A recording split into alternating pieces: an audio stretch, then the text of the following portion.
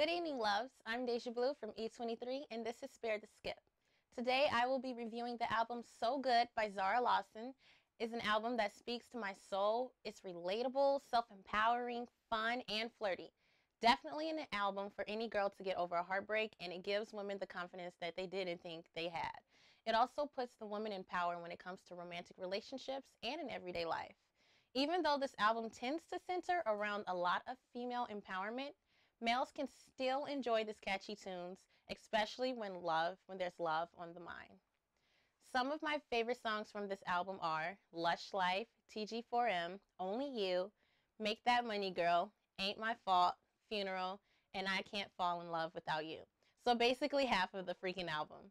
Starting with the song Lush Life, literally the first line of this song is, alive my as if it were the last, live my day as if there were no past, doing it all night, all summer, doing it the way I wanna. That sentence has so much power in it because it represents being carefree and adventurous.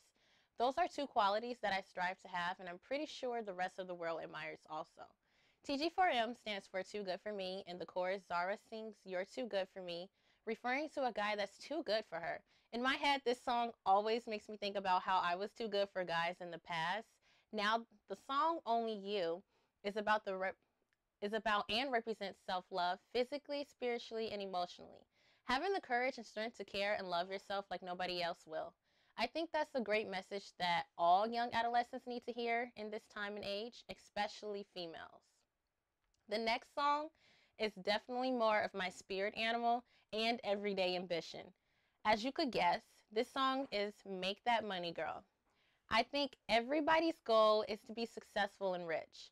And a line from this song that shows female empowerment was when she stated in her song, "You could be the next female president." Considering we were so close to actually achieving that goal, someone out there listening just might succeed at it. Ain't My Fault is definitely more of a flirty tune that catches guys off guard. This song talks about how girls can have fun, flirt, and be just as bad without the consequences. For all my hopeless romantics out there that can't seem to get their love life right, this one is for you. The song Funeral is about breakup. The message that Zara sends is, even though this part of life is sad, the relationship that we had was a good one, but needed to end. And I'm okay with that. This song should really be played on repeat for my lovers. It helped me, and I'm sure it helped others on a more positive perspective of life and the meaning of letting go. Lastly, I Can't Fall in Love Without You brings me back to my hopeless romantic ways of every girl's dream of finding the one that she wants to be with. I mean, who wouldn't want a fairy tale ending or something closely related to it? I'm your host, Deja Blue, and this has been Spare the Skip for E23.